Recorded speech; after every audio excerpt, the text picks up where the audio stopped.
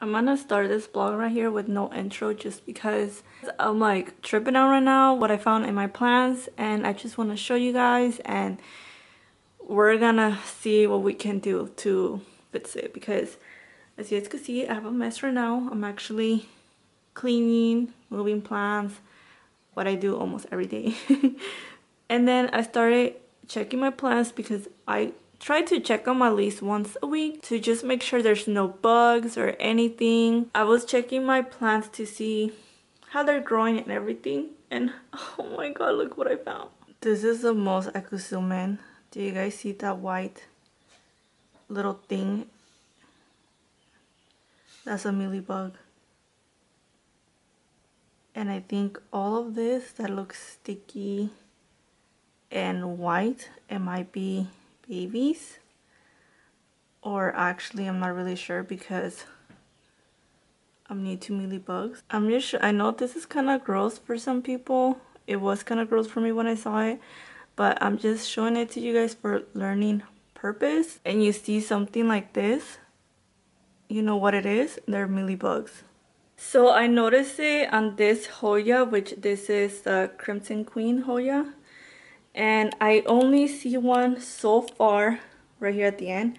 Damn, even though when I'm not zoomed in, you guys could see it's right there. Oh my god. I still haven't seen another one around here, but I need to check really careful, because when I saw this, I swear to you guys, I got so scared. I hate bugs, that I almost threw the plant. Like my reflex, I was holding it and I almost like went like this and threw the plant. Thank god I didn't, because I was like, what the heck is this? Like, I had never seen one in real life. Okay, so I check all my plants, and guess what? It's only my Hoyas that have it. So it's this one. This is my other Hoya that she's been growing so well, and she has them. And she has more than one. I think I saw like 3 of them. And I'm just tripping because I don't want them to die, especially this one, because she's been growing a lot. This is what I think happened, because it's weird that only my 2 Hoyas have them. I checked my 3rd Hoya that I have and I don't see nothing yet, but then again, it is a little one. Let me show you guys which one it is. So this is my other little Hoya that I have, and I haven't seen nothing yet on this one. This one is a little one, so I don't know if that's the reason why there's still that in here. I don't know. So I check all my plants and only these 2 have them, which I guess is good in a way. I don't know how mealybugs spread. How do they go to another plant? I'm not sure. So these 2, I do have them separate. So this one is hanging here. Sorry, it's so bright. So one of them is hanging here and the other one is hanging over there. So they are separate. So I don't know if that also helps for them to not be spreading. Although I do have 2 plants there, but I already checked them and I don't see nothing. So I was thinking, like, did I do something different for these plants? Or maybe these plants attract them more than other plants? Or I still haven't found them in another plant, which I hope I don't.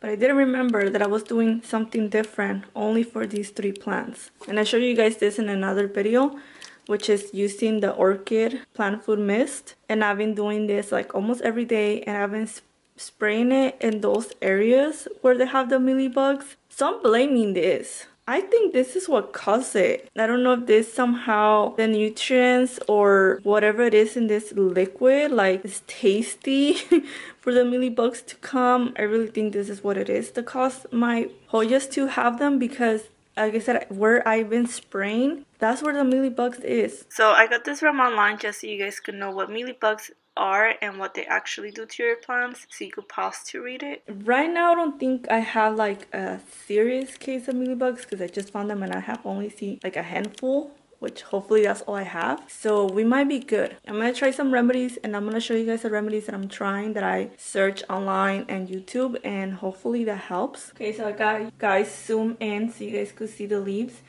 and you guys could tell they're kind of wrinkly. So one, it could be that they need water, or it could be that the mealybugs are damaging it. Hopefully it's just water. So one of the things that I search around is to use rubbing alcohol.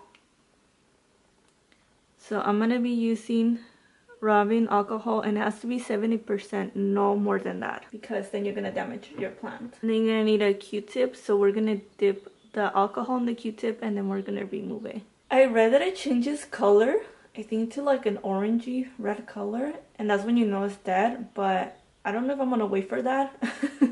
I think I'm just gonna try to remove it and then throw it away somewhere. So I'm just gonna use like a little water bottle cap to put the alcohol. Another thing that you can do if you have a lot of them, like for example, let's say this stem was full of them, then you could cut that piece if it's not a big piece. That way you could just get completely rid of it.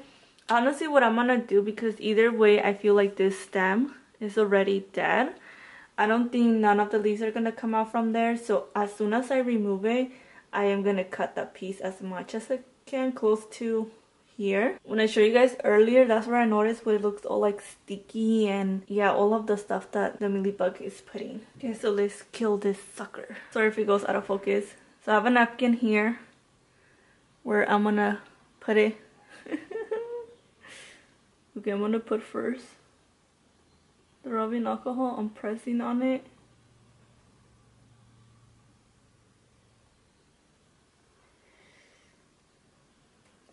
Oh my god, it does turn different color. Let me show you guys. You see how it changed color? It's like red. It's like orangey. So I guess it's dead now, but it's all the way in there. Like it's really stuck in there. How am I supposed to take that out? Oh my god.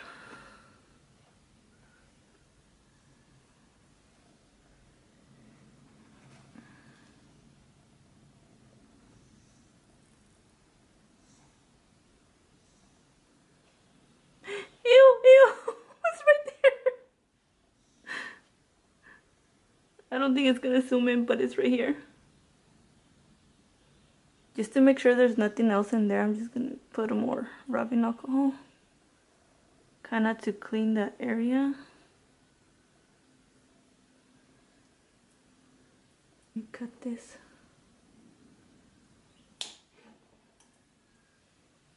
And I'm just gonna clean it up.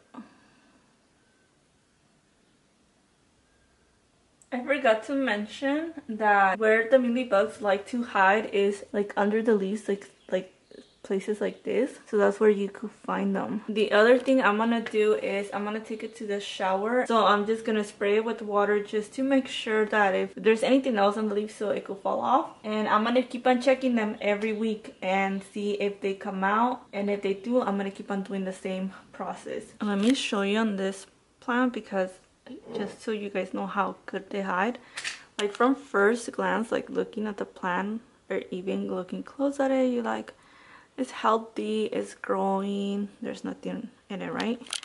But if you look really close into the leaf, you see it's right there.